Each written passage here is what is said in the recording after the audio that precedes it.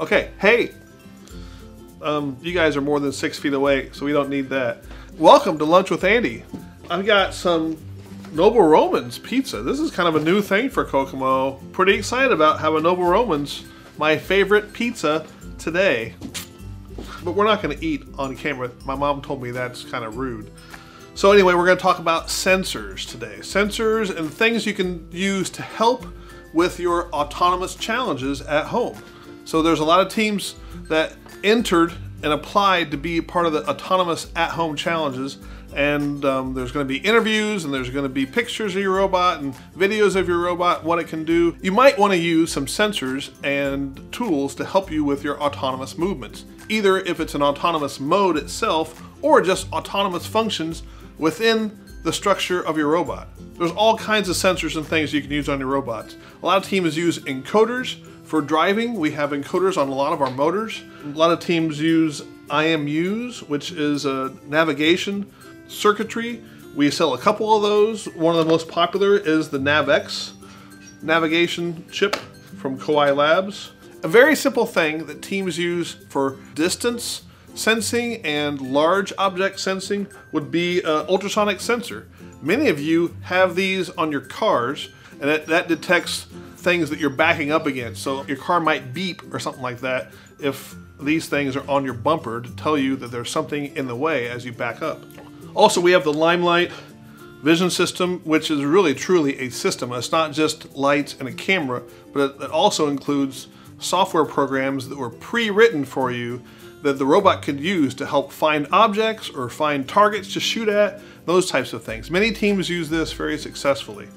There's a LiDAR Light 3 that helps you map objects on the field. You can see what things are in the way, no matter what your orientation is. You can detect where those items are, not depending on color, but more so depending on hard surface objects and what it detects.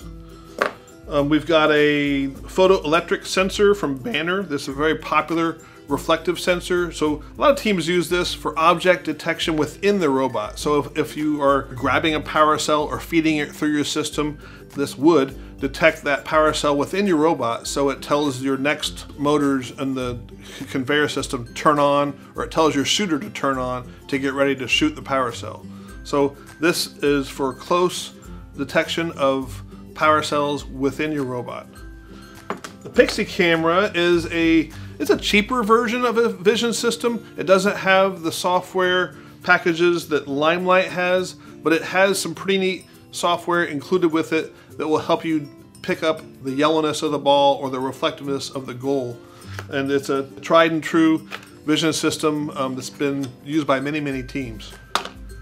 We've also got the Sensor 6-pack here. It has different types of Hall effect sensors on it, and it has a couple different photodiodes that can detect objects. This sensor looks at them. So it's a very inexpensive sensor pack that you might want to use for your electrical and controls team.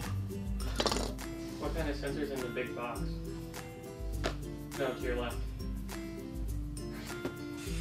There's a taste sensor in here that's, when you taste this, it triggers pleasure.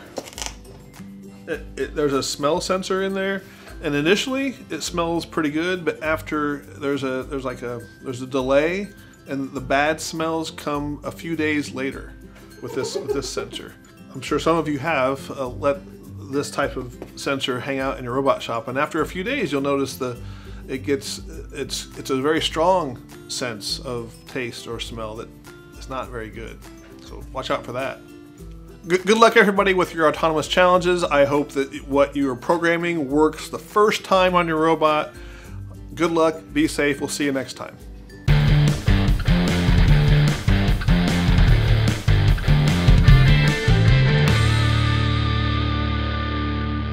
I need a piece of pizza. Did you say pizza? Are we sponsored by Little Caesars? No, I said a piece of pizza. Right, pizza. No, I said a piece of pizza. Love and pizza. Piece of pizza. Love and pizza. That's good. I'll abide by that.